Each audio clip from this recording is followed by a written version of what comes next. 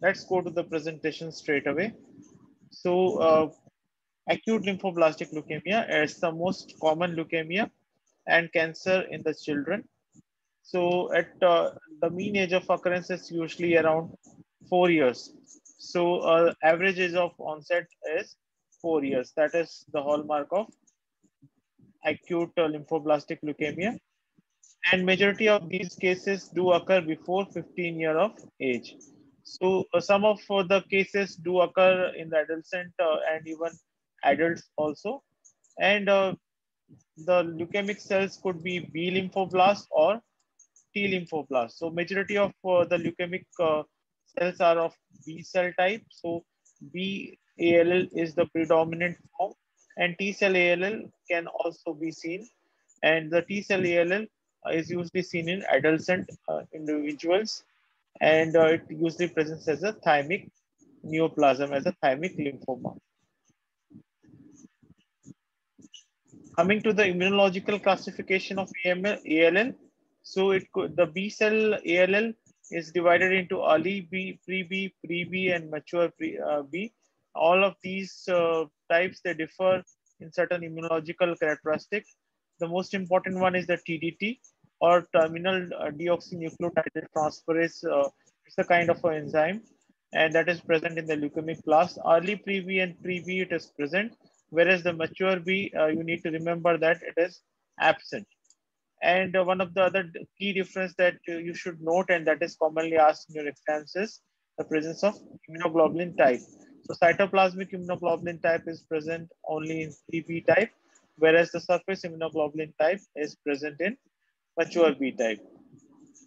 Apart from that, the Kala antigen, the CD10, is present in all the forms. Primarily the early pre-B and pre-B, they must have this CD10 or Kala antigen. And mature B cell ALL may or may not have the presence of CD10. T cell ALL, on the other hand, they have TDT positivity, and other T cell markers like CD2, CD3, and CD7 are very well demonstrated. So some insights regarding the different types of ALL. Early PB ALL are positive for Kala antigen, as we discussed. It is the most common type of ALL, seen primarily in the children. Whereas the mature B cell ALL, on the other half, there is a surface immunoglobulin positivity. And another important feature is that here the blasts that are morphologically of L3 type, and that are equivalent to the leukemic form of Burkitt lymphoma, a high-grade lymphoma, that is Burkitt's lymphoma. So the L3 blast differ from the most common L1 blast by the presence of cytoplasmic vacuolation. So that is the differentiating feature from L1, and these are said to be the leukemic form of Burkitt lymphoma. The T cell ALL, here, as we discussed, that CD1, 2, 5, and 7 TDT are positive, and the Kala antigen or CD10 is negative over here. And the important thing that is often being asked in your vignettes is that it presents as a mediastinal mass or leukemia in a young adolescent male. So it presents as a mediastinal mass, or often it disseminates as a the leukemic cells disseminates in the peripheral blood, or it may present it may infiltrate various other tissues as well.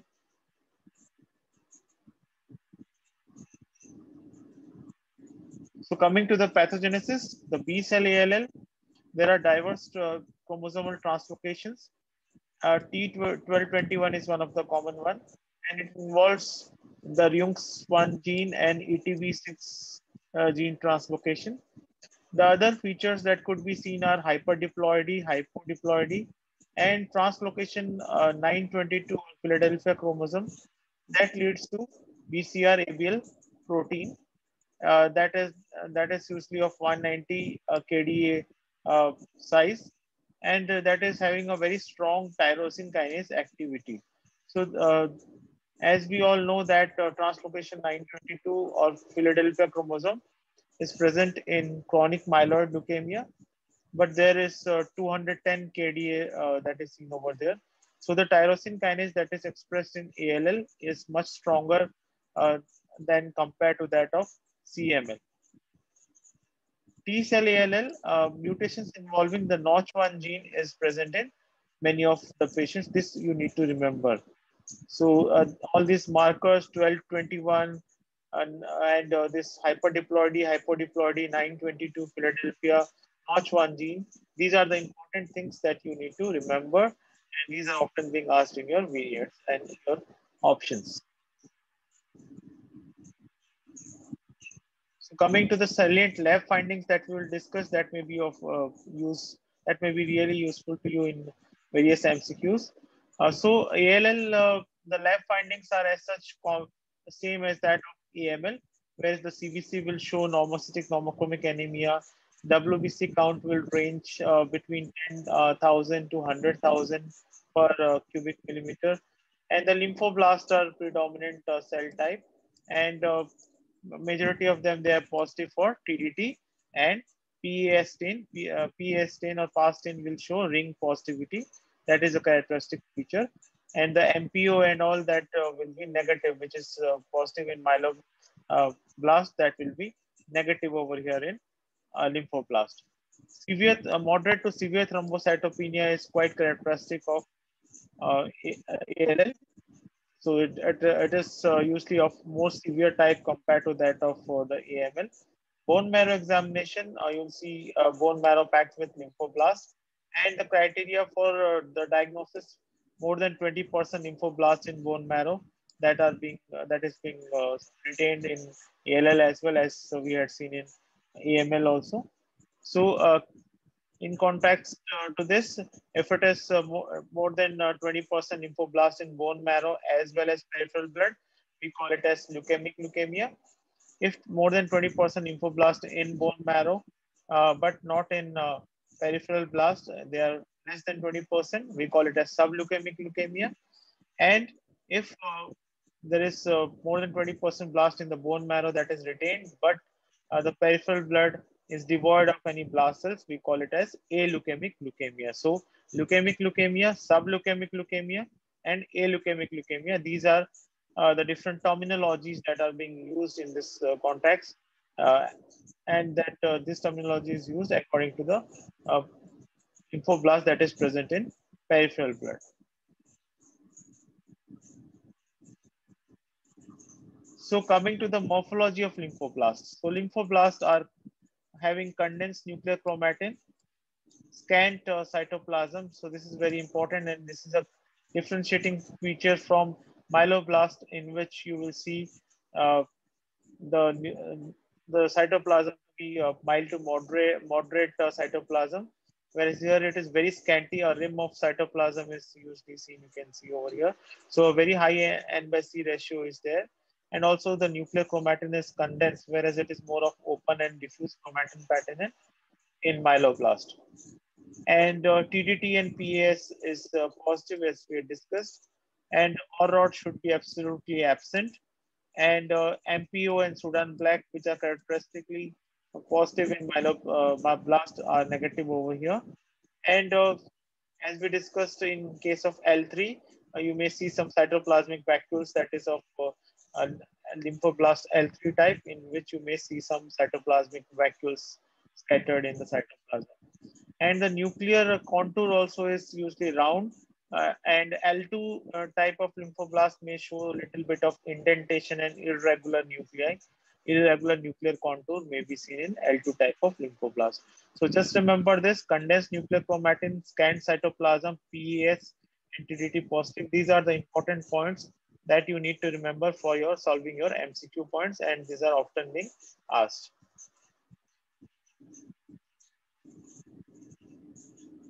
So signs and symptoms include weakness, pallor, fatigue, infections owing to severe neutropenia, and there is easy bleeding and bruising, and then depends upon the platelet concentration, whether it is mild, moderate, or severe thrombocytopenia.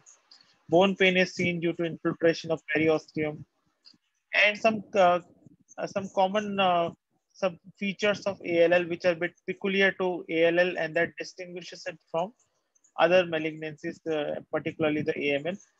So BALL commonly metastasized to testicles and CNS. So metastasis to testes and CNS. So whenever your question says that testicular involvement and CNS involvement is there in a young child, so think that you are dealing with ALL. It may be present as the initial finding, or it may present as a relapse of the treated ALL patient. And so there may be testicular enlargement, CNS manifestations like increased ICT, space occupying lesion, nerve palsies, various multiple nerve palsies may be seen. TALL often presents as a mediastinal mass with a thymic lymphoma, or it may present as an acute leukemia in younger males. So coming to the frequency of leukemia by age of bracket, this is very important table to remember, and certain if you remember this, you will be able to solve many of your questions just by seeing the age, most common age group affected.